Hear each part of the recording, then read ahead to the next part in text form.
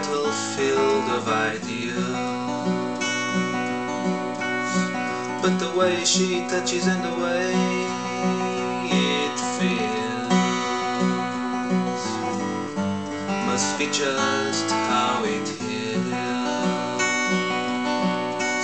Oh, but it's got a little better since I let her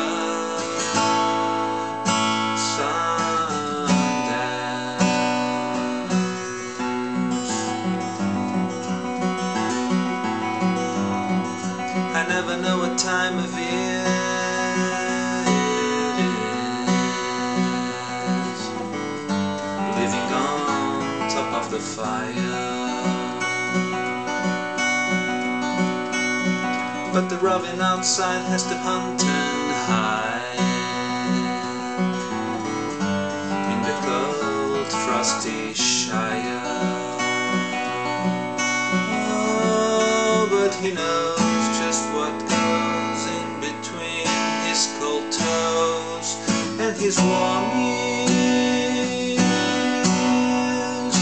and he's got no disguise in his eyes for his love as she nears.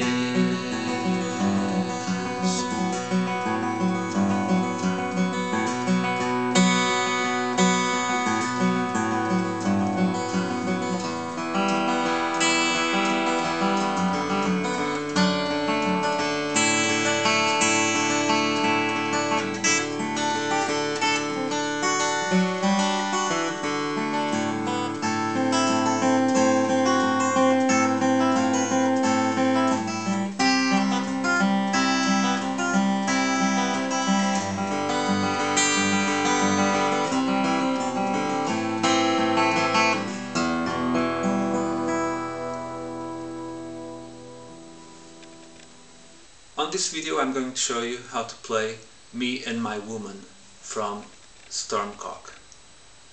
Me and My Woman is one of Roy Harper's most ambitious and complex songs. It goes on for 13 minutes I think, and it has different sections.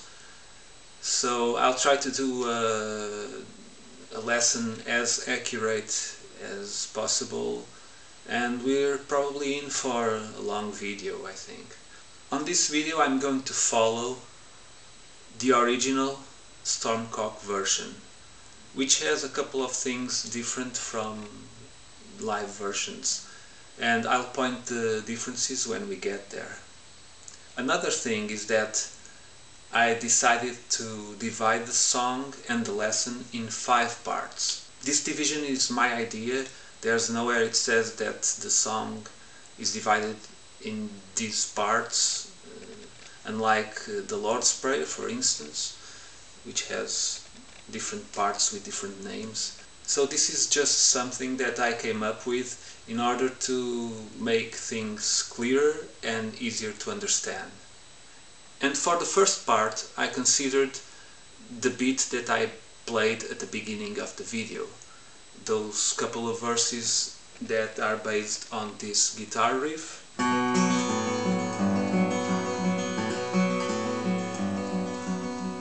And the instrumental section that comes after that. For this first part, the guitar is tuned in standard tuning and in concert pitch, so this is an E. And let's start with the guitar riff. This uses a kind of a B shape, but with the first and second strings open. But you don't pick the first string, just the second. So you only use these 3 fingers. And the only thing that changes is the descending bass progression that starts in B, B, A, G, F sharp, B, A, G, F sharp. And when you pick the first B bass, you can do a hammer on the 2nd fret like this.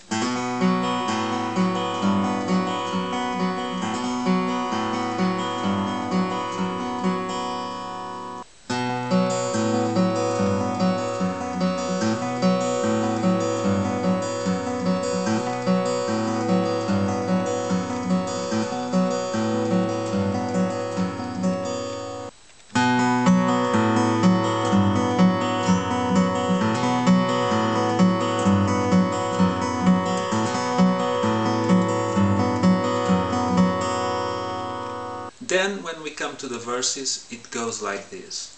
I never know what kind of day it is. So you stay on this chord for a while.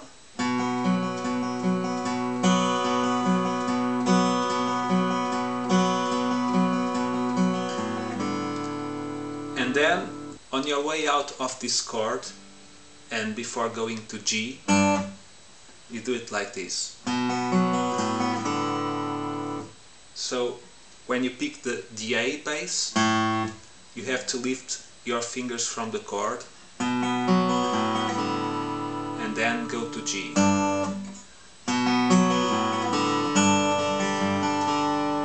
This G chord, you don't have to press the first string because you don't pick the first string, but you have to press the second string on the third fret because you pick it like this.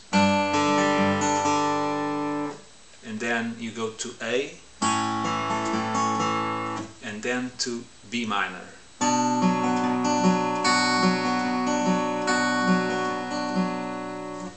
Then you repeat, but the way she touches and the way it feels. So this plays the same way until you go to B minor. Oh, but it's got a little better since I let her. Then you strum the A chord since I let her. Sundance, B minor again. On your way out, you have to lift the bar.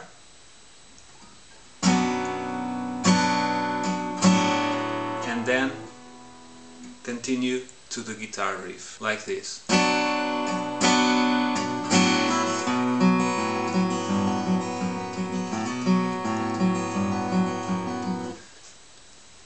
Then comes the second verse, which has the same structure, but in the end, when you get to the part that you strum the chords, but he knows just what goes between his cold toes and his warm ears. So when you get to this B minor, instead of moving out to the guitar riff once again, you have to go back to the A chord once again. And he's got no disguise in his eyes for his love as she needs. And only then you move on to the guitar riff.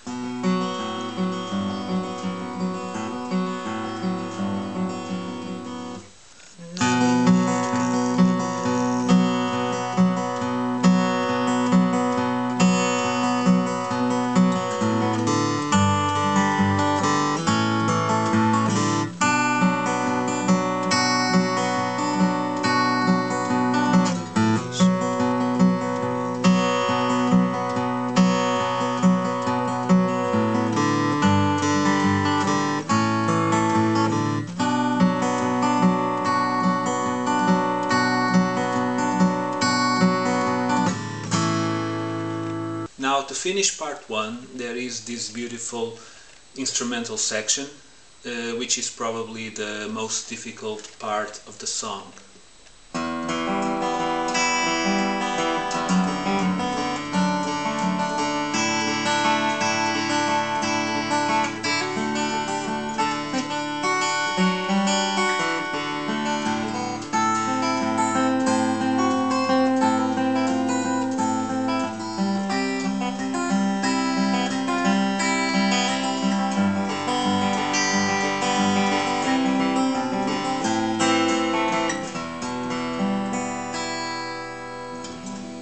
So you get to this section after playing the guitar riff, like this.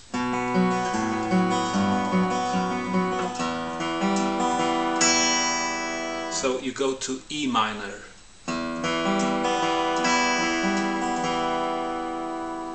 Then from E minor you go to this shape, which is a D. like this.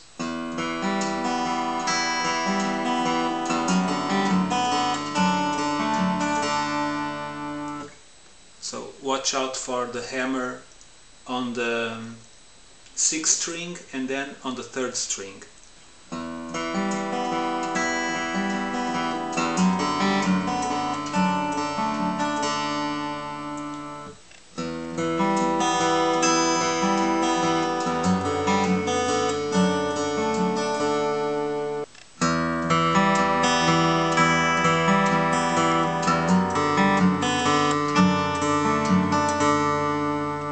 Until here, your thumb has been picking the 6th and 4th strings, but then, while you're still on this D shape, you change your thumb picking for the 5th and 4th strings, like this.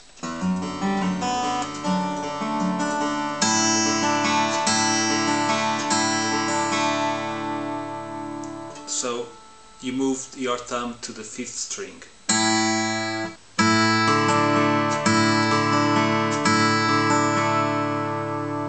Then you move to a regular D, like this, and once again your thumb moves down to the 4th and 3rd strings, and your index finger and middle finger to the 2nd and 1st strings.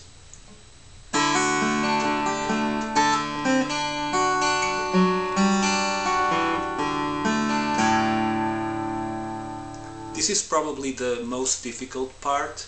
So your little finger goes to the 3rd fret and then to the 5th fret, and then it has to reach to the 5th fret but on the 3rd string without taking off the D shape.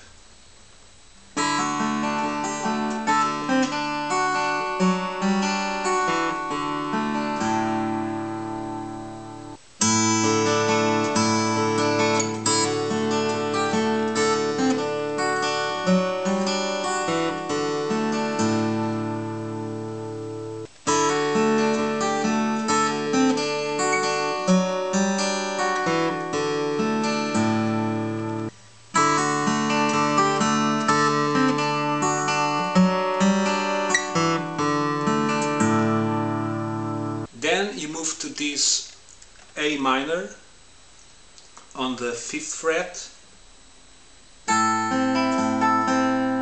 and here once again your thumb is picking the 5th and 3rd strings, and your index finger and middle finger the 2nd and 1st strings.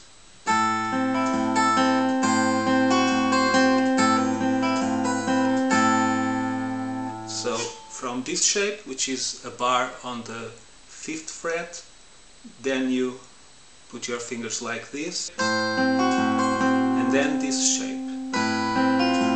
When you go to this shape, you hammer the 1st string.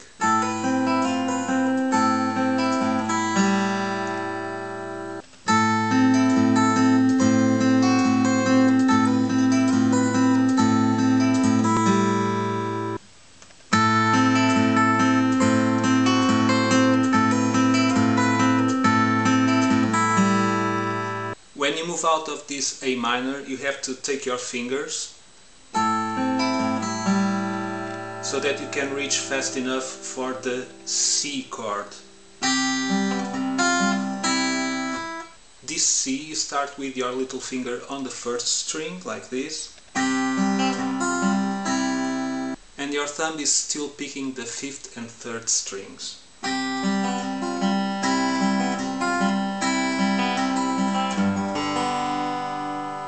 So here you have to do a bar on the 1st and 2nd strings on the 1st fret,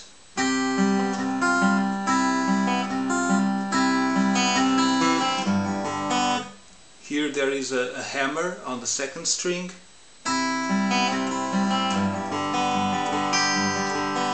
this is G, and then so from C to A minor,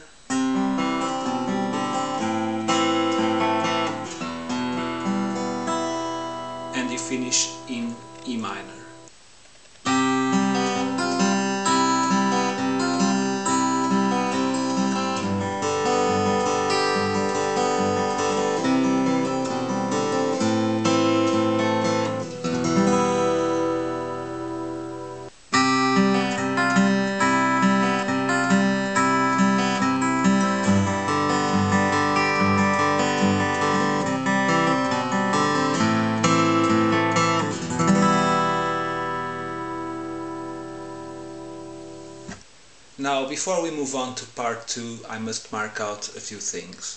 At this point in the song there is an orchestral break, and somewhere along that the song drops down the key, so that when the guitar resumes it's tuned half a tone down to D sharp. It's still standard tuning, but tuned down to D sharp. Another thing is that from this point on, the main guitar in the song is a 12-string guitar. Well, none of that happens on live versions. When Roy plays the song live, he continues with the same guitar in the same tuning throughout the whole song. So I thought about it, if I should continue with the guitar in concert pitch or should I drop down to D sharp. And in the end I opted for sticking to the original version, which I understand is not the user-friendly option, but this way I remain faithful to the original version, which is the one I'm following. So from this point on I'm going to be using my 12-string tuned down half a tone to D sharp. And finally, you change from finger picking to a flat pick. So part 2 starts with a few lines that work as a kind of an intro.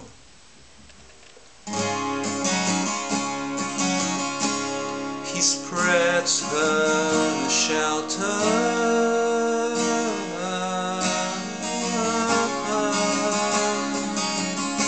she takes the tall skies.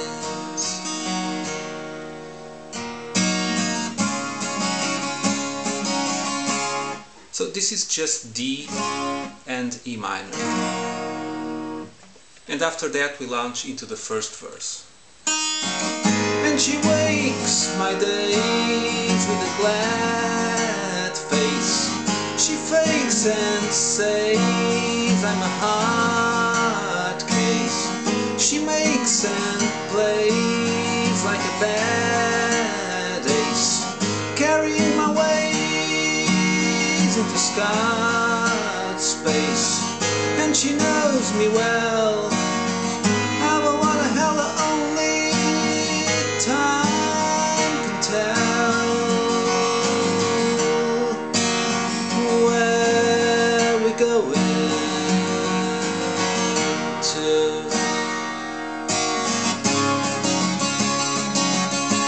Me and my woman,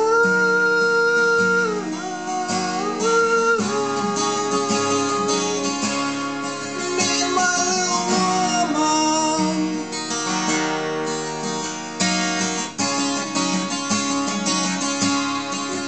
And my woman,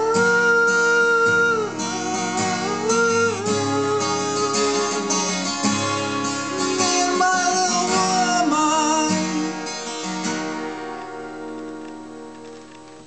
So the first chord is this one, which is a kind of an A minor, but with a slightly different voicing. So index finger on the 3rd string, 5th fret, and ring finger on the 4th string, 7th fret. The 5th, 2nd and 1st strings are open.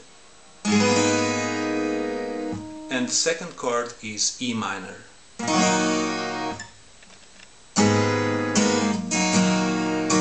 And then there is a descending bass on the 6th string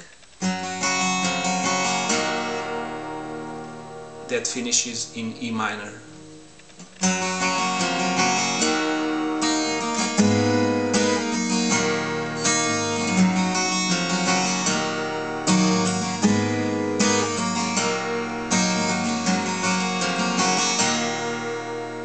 And the chorus is once again D and E minor.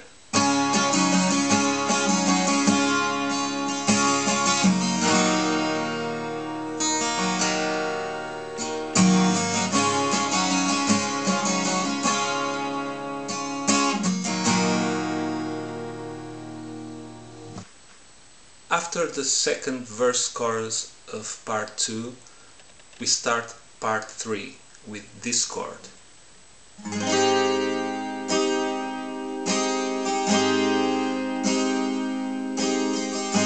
What a lovely day, what a day to play at living.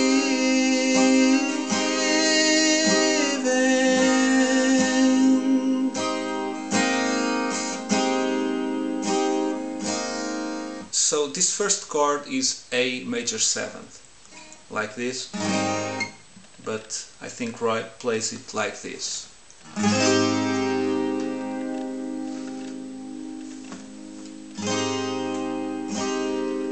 And then you go to D, and then you go back to A major 7th. You alternate between the complete chord and lifting these two fingers from the 2nd and 1st strings.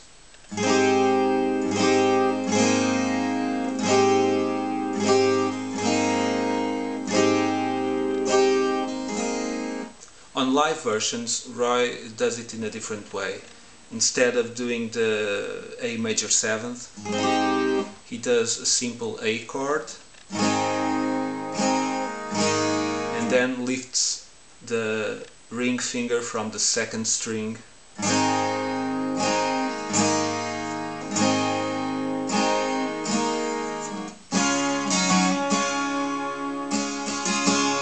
And then when we get to the line, oh how we fail them, then you go to A. Oh how we nail them, and this is E. Okay, so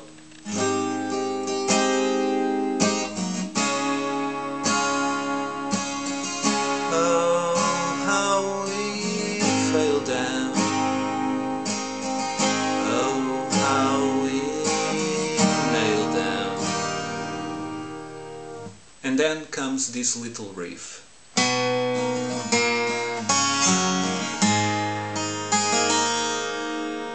This riff uses this chord as a bass, but you start with your little finger here on the 5th string,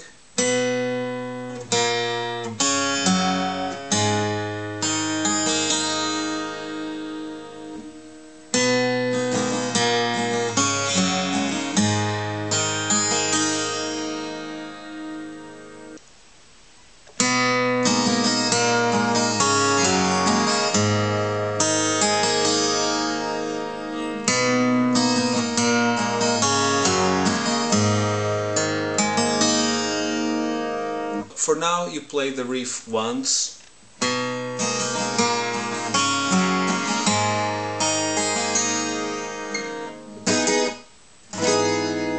then you go to this chord. This is an F major 7th, so you do it with a bar on the first 4 strings, 3rd fret, and then with your little finger you do a bar on the first 3 strings on the 5th fret. Okay? Sunset, my color,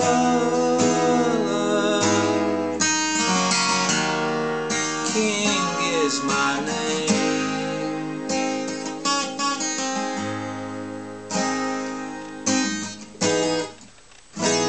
So from the F major 7th, you do this lick with the open strings, and you finish in E minor. So with open strings, first you pick the 1st string, and then with a slow upward movement, and you finish in E minor. Then you go to D and A.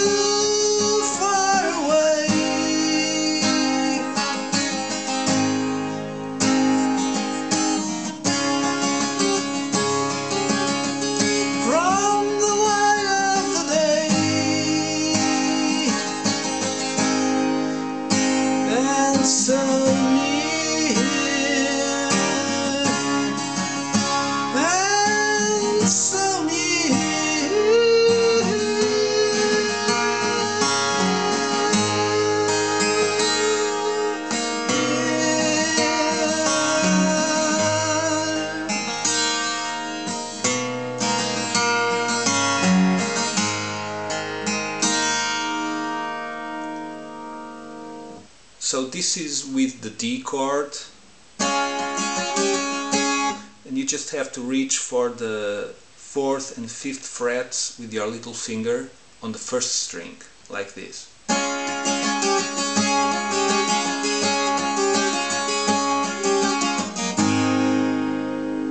And A.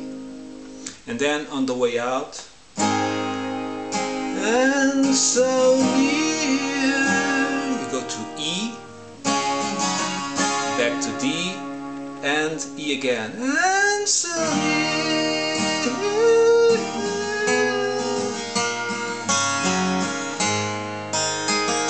And then you repeat that riff that we've seen before.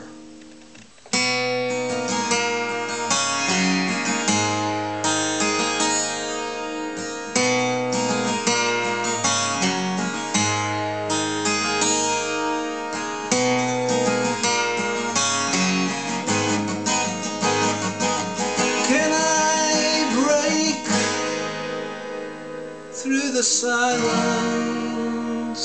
that has taken my place. So this is A minor, E minor, D, and E minor again. Then you repeat, on the plains of the morning that I just could not face. And then we move on to part 4. Asking you these questions, telling you these lies, developing directions, developing these guides. I'm open to suggestions, but I'm closed to all my eyes. I'm dead on arrival, right where I stand. I'm dead on arrival, right where I stand. I'm dead on arrival, right where I stand. Part 4, on the original version, Roy uses the E chord.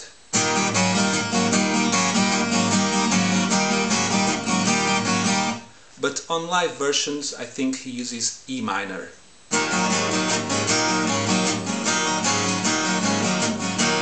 So this is the difference. And then the Dead on Arrival chorus is G, D, E minor, and then harmonics on the 7th fret.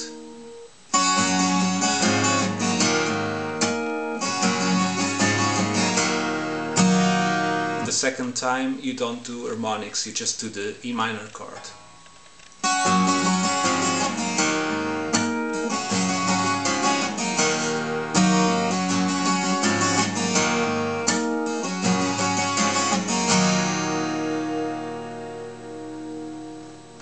And finally, part 5, which is kind of a reprise of part 2 and uses this verse-chorus structure.